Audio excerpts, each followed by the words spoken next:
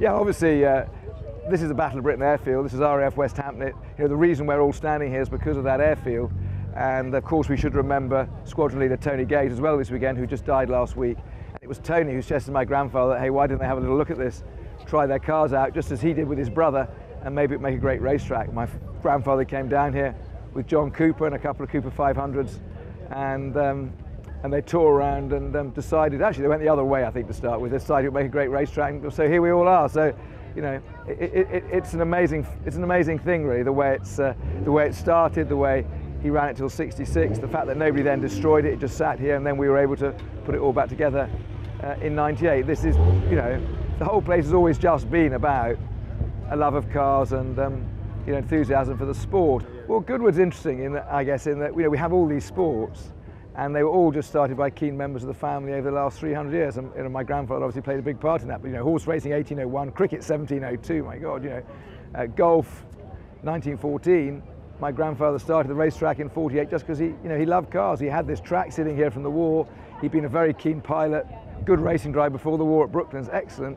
Won some really important races.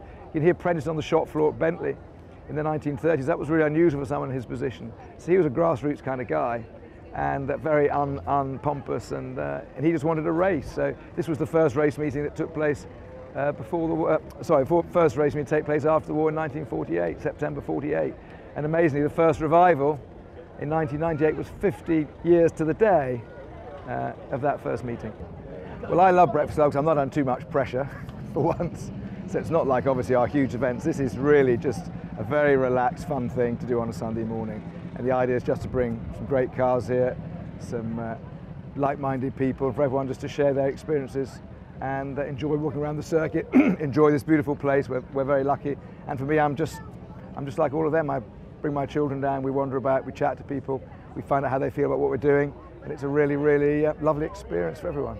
Obviously every breakfast club has a different theme. Now I can't say I've got a car for every theme, and actually my darling daughter, who comes with me nearly every time, whenever we head down to the garage in the morning, she says, oh, which car are we going to take? Have you got one this morning? Well, she said today, it's Thoroughbred Sunday, what are you going to bring? Well, I've just bought a lovely Lancer Aurelia, which is just the sort of car my grandfather would have had, 1955 car, so I thought that was probably Thoroughbred Sunday enough, but I don't have one for everything. No, I'd like to think I did.